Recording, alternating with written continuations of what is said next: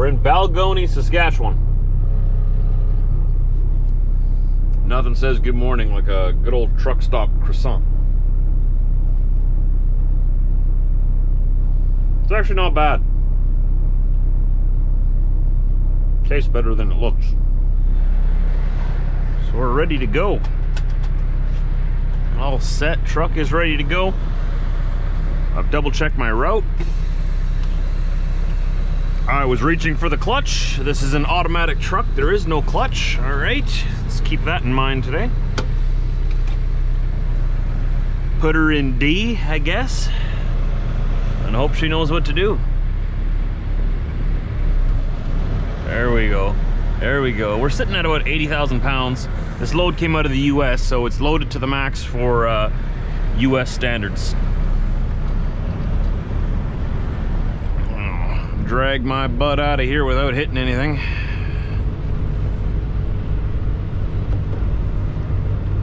I don't need to grab fuel here. I'm gonna fuel up in Saskatoon later today. I have to go there and pick up a pickup truck. Pick up a pickup. And that's my reload. What's this guy doing? Excusing me, I need to go straight.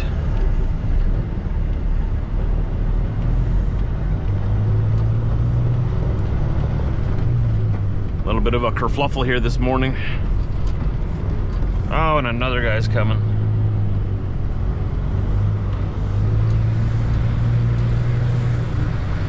I would have gone through the pumps there, but the pumps are all blocked up right now. And another guy's coming. Okay, rush hour in the morning. You know, there wasn't one truck moving around the lot when I started rolling. But that's how it happens, right? As soon as you start moving, that's when everybody else starts moving. Are we good to go now after this guy?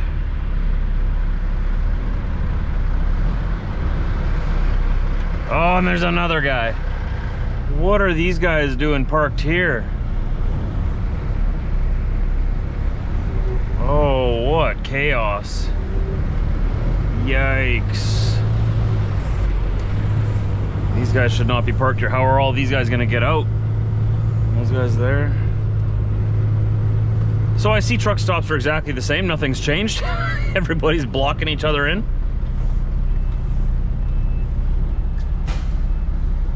Oh, this guy's grabbing that trailer there. Okay. Yeah, I think these guys here parked here and are sleeping here. This guy's having a hard time just hooking up to his trailer. He's lucky there's no one beside him here. I mean, yeah, all these people, you can see the tracks they've had to... Oh boy, that's not cool when people do that and block everybody in like that. That's not cool. And look at this guy here too. He's blocking everybody in as well. Oh, truck stop chaos this morning.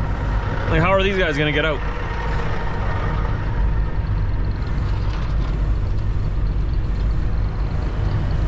Well, he's sitting in his cab at least, so I guess he's not sleeping there.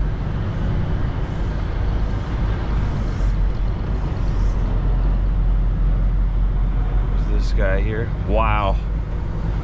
So this is actually the worst I've ever seen Balgonie. Usually I would come out through the pumps there, so I wasn't expecting it to be so congested on this side here. Usually you can get tons of trucks, like both directions on that side. I was lucky I didn't have any trucks coming this way. That would have been a big mess.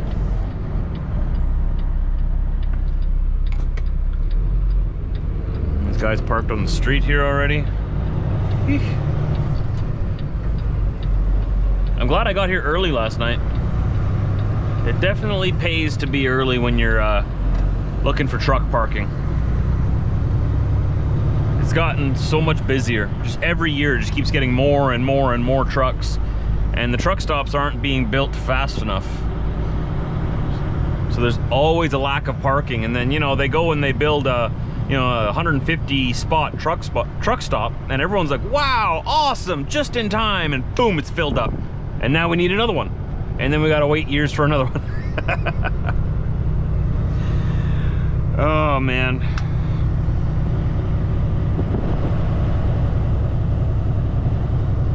But hey, we're out of there. We're out of there. Left on Highway 46. We can now start our day, officially. I have 25 kilometers, or about, I don't know, 12 miles, 15 miles. Gonna take these tarps off the load behind me, get that freight off of there.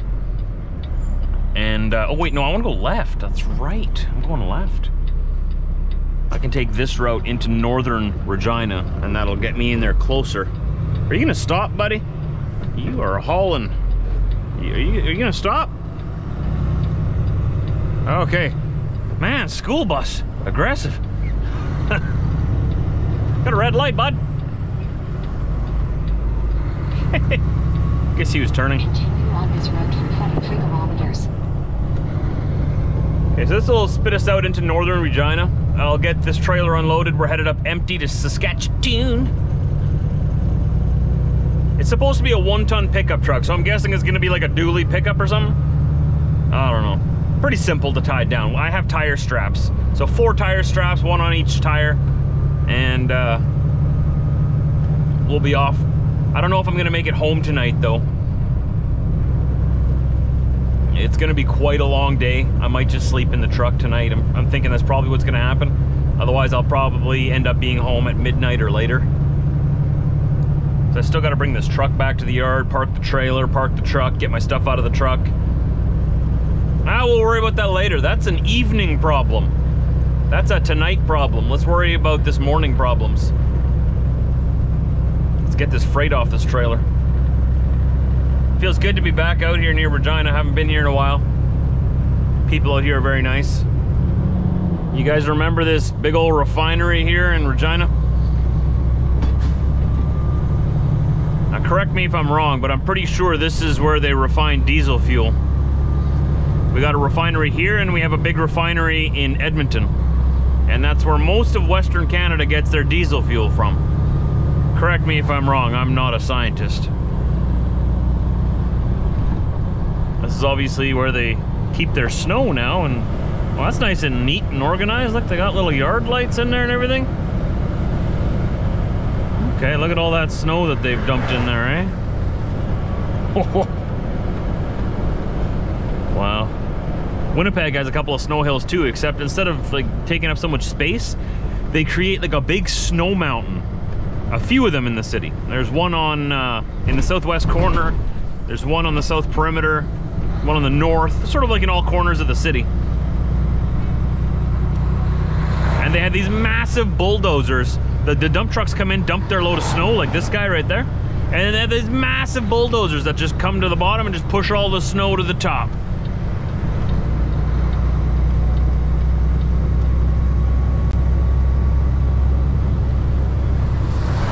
That'd be a pretty good job to do. All you do is just go back and forth all day, just pushing snow to the top.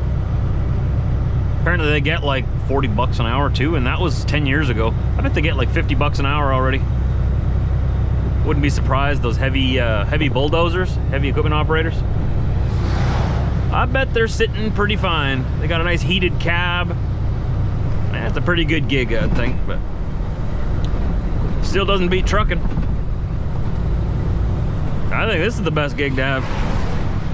Who wouldn't want to be a paid tourist?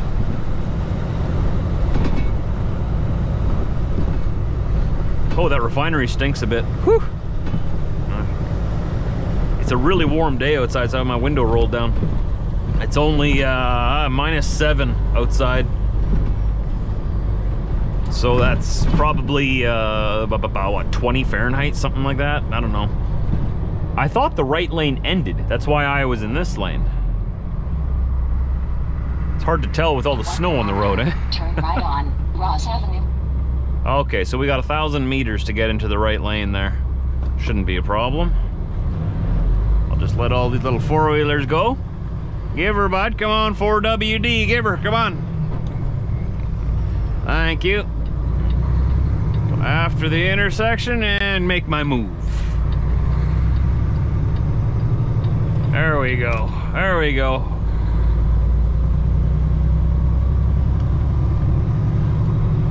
All right, that guy pulled out of there. I gotta drive into that empty door there. We'll unload inside, which is awesome. Gonna roll the tarps up inside.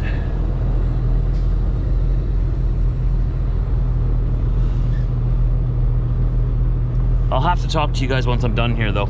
Okay? Gonna go unload right in there. Drive in and back out. This is a treat. I was ready to do all this in the cold snow this morning. I got here, came around the back and saw that it was an indoor drop. Made my day. And the guy here helped me take my tarps off and roll them up. So it was really easy. Turned out really good. Backed out of there, all done. Empty step deck behind me. We are off to Saskatoon. It's gonna be a good day. It's gonna be a good day. Man, I love this.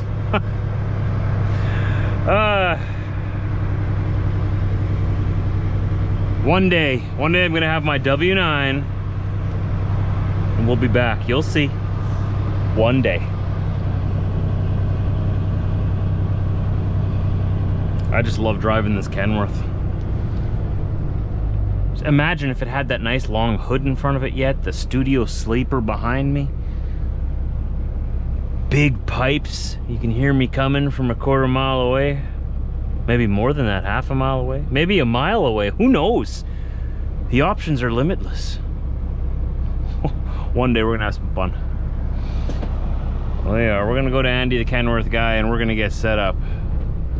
I'm gonna wait for this little dude. Where are you going, little guy? Give her, bud. Now, how do I get out of here? Where am I going? Where am I going? Guess I should have figured that out before I came down the driveway here, eh? I'm gonna go to Saskatoon. Saskatoon, let's see here. So we're facing south right now. We wanna go right, and then right again, and that'll turn us, spit us out onto the 11, which will take us up, way up there, to Saskatchewan. Okay, I think I know where I'm going now. Is there nobody behind me? Okay, there's nobody behind me. I'm just gonna park right here in the driveway and I'm gonna figure out what my address is that I actually have to go to. Put that into the GPS right away. Karen. Proceed to the highlighted route. Where are we going, Karen? Let's see. Can you guys see it on there? Let me take you off my head for a second so you can zoom in. Okay. So, you can see us there, that's Saskatchewan. All right, here we go. There's the US, here's where we are. We're above eastern Montana right now. There's home over here, southeast Manitoba. We're gonna go from Regina to Saskatoon and then back to Winnipeg. Right there. You have 11 hours and 54 minutes of remaining drive time. Okay, so we got... Actually, I have 11:54 until midnight, and then I have another 30 minutes. That doesn't make sense. Huh? I don't know, we'll figure this out later. We got plenty of time to get to Saskatoon. It's about a 3-hour drive. It's gonna be good. So I want to turn right here. No, I want to turn left. It's telling me to turn left. Okay, left. Here we go. And of course, rush hour comes just as I push in the brakes. That is the story of my life. But that's okay. We're trucking though. As long as we're trucking, I'm happy.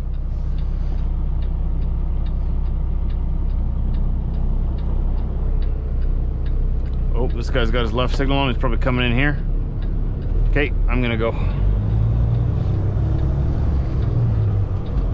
Good timing. There we go. Get out of his way. In 600 meters, turn left on Ross Avenue. Well, they sure got a lot of snow here yesterday. Thanks. That blizzard that I went through must have gone through here first, because by the time we got to Balgony last night, we were through the blizzard. But all the way from, I'd say, like Moosomin, Saskatchewan, all the way up to Balgony was just a bad blizzard. Bad.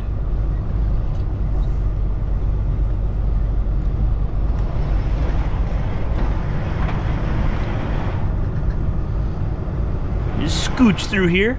Excuse me, sorry, thank you.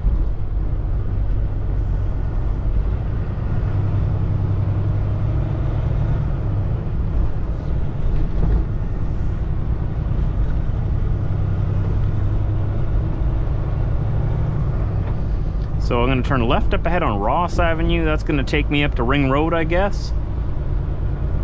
And onto the highway. Timmy's. Timmy's. I see Timmy's. I bet you anything they don't have truck parking. I bet you anything they don't have truck parking.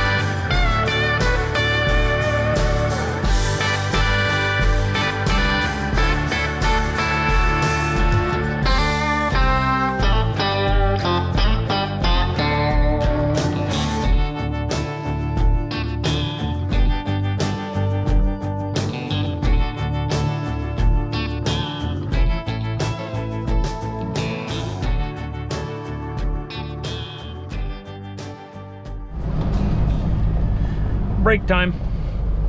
Timmy's. We're in Davidson, Saskatchewan, between Regina and Saskatchewan.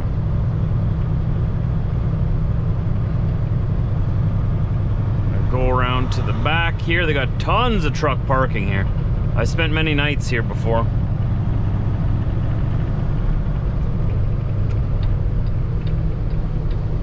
Lots of space here. Uh-oh, somebody hit that light pole over there. That wasn't like that last time I was here. Make a U-turn if possible. Karen, we're going to Tim's. Calm down. Timmy's.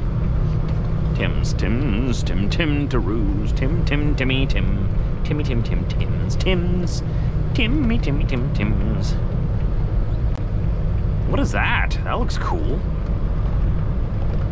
Nice. Anybody know what that is? What's that guy hauling over there? Fascinating. One of the cool things about the job is you get to see all the different kinds of things, all the different machines in the world, you know, and how we transport them. I'm gonna come in right beside Mr. Co-op here. Right here.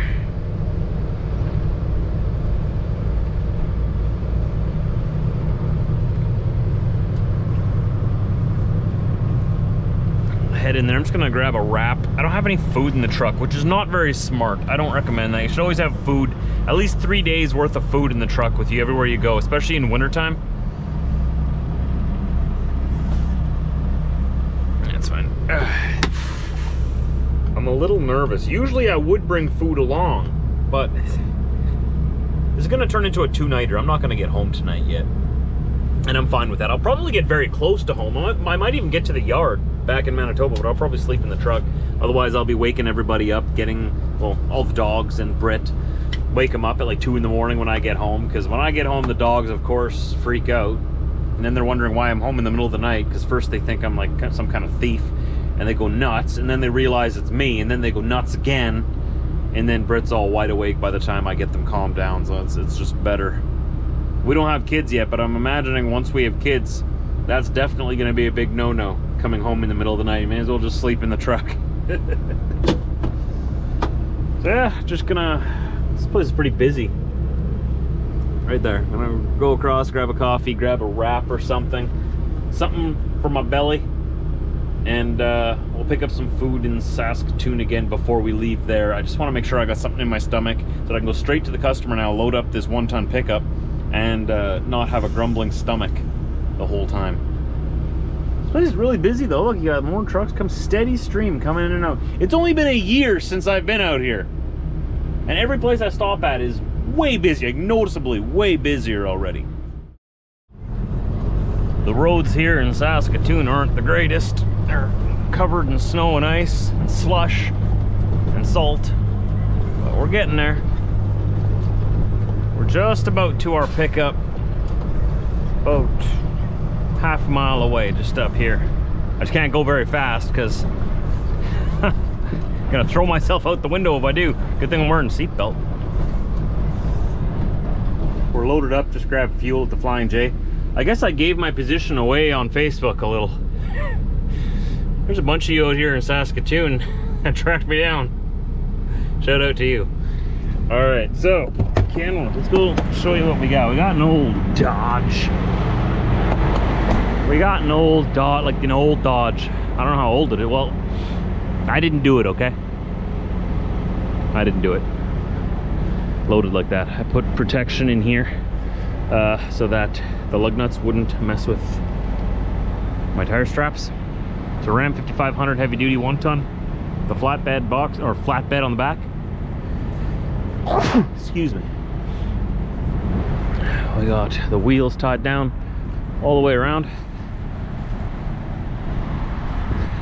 Someone in Manitoba picked it up, so they're obviously going to do some work to it.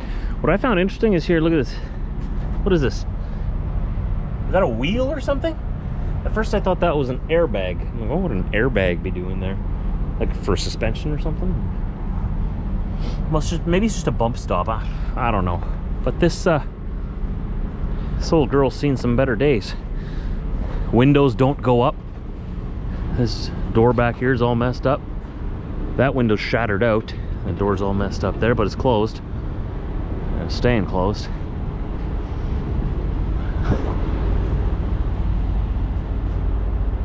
It's coming back to Manitoba with me. Someone in Winnipeg is going to show it some love, and or maybe it's just for parts. I don't know. Who knows? It's not my business. My business is just getting it back to Winnipeg. Okay. Shall we?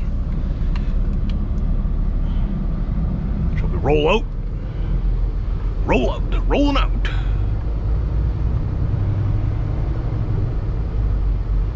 So I tied that truck down about a couple miles away. Came here, checked everything, made sure it hadn't settled or anything. Tightened it up a little bit. Oh, what's this? There's like a, oh, he's got it. No, he's only taking part of it? What's going on here? He's piling snow in the driveway. Well, that's an interesting place to pile the snow. Look at these guys just giving her. This is the only entrance and exits, my friends.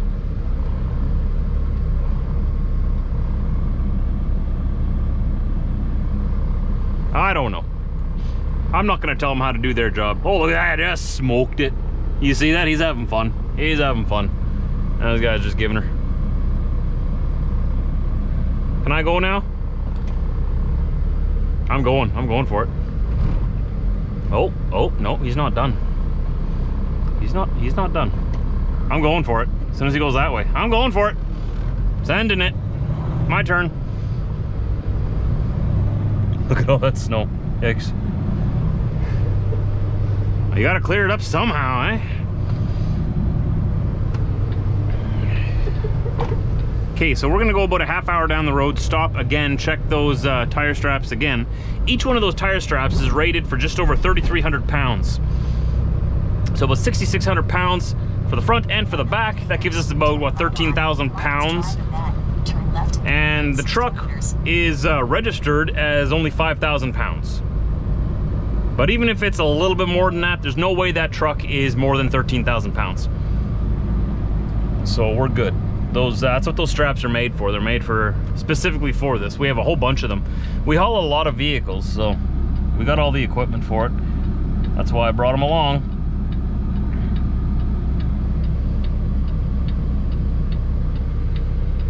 Now I gotta go there, and then whoop around there, and then we're gonna go down the 11. We're gonna go through Regina on the way home. It's 50 kilometers or 30 miles further, but it takes just about the same amount of time as going down the 2-lane Yellowhead Highway, if you're familiar with the areas out here. And plus this way you get 4-lane divided highway all the way home. 200 meters, turn left on.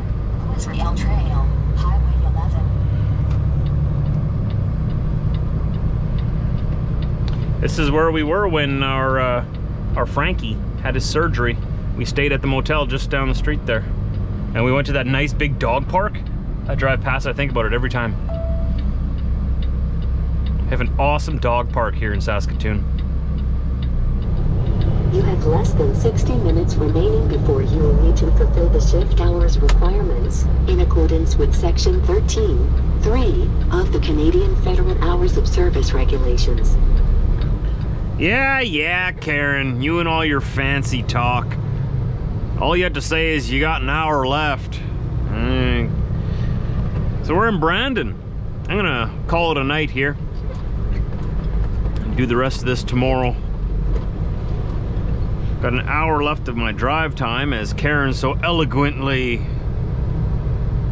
let me know there. I won't need it though, because I just need to get to the other side of this parking lot over here. Shut her down.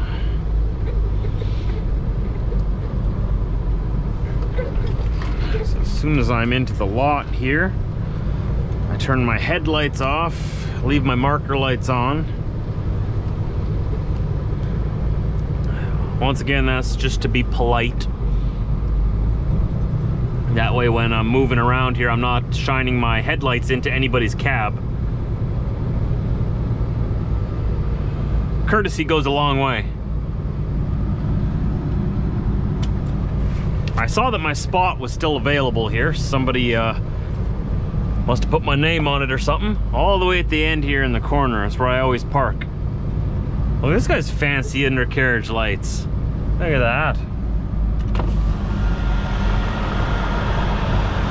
Fancy.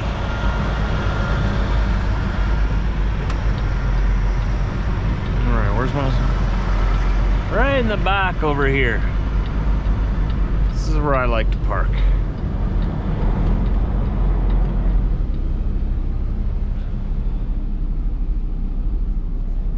And that's it, everybody. We're parked and ready to go to sleep. I'm pretty tired, so I don't know why I'm wearing this vest again. It's such a habit to wear it in the truck already. I don't have to be wearing it, but here I am. Some questions just don't have answers. Why is he wearing his vest all the time? I don't know. I'm wearing it. I don't even know. I'm not gonna waste any time thinking about it though. I'm gonna go to sleep.